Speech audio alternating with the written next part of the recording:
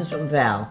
What are 3 mistakes that women in the workplace make to undermine their confidence? The biggest mistake is perfectionism.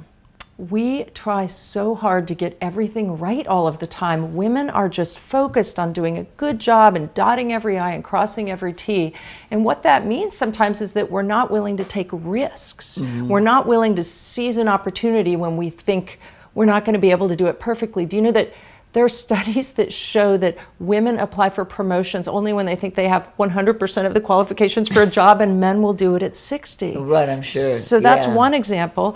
The other one is a real fear of failure, and obviously that's the flip side of perfectionism. Right. But we view failure as failure. Men often view failure as just something to shrug off and learn from and move on. It's a way to learn. And I think women need to get comfortable with failing, and that will really help us.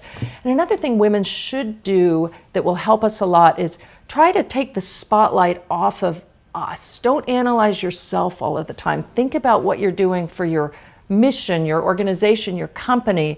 That's where our power often comes from, because otherwise we're just judging ourselves all of the time.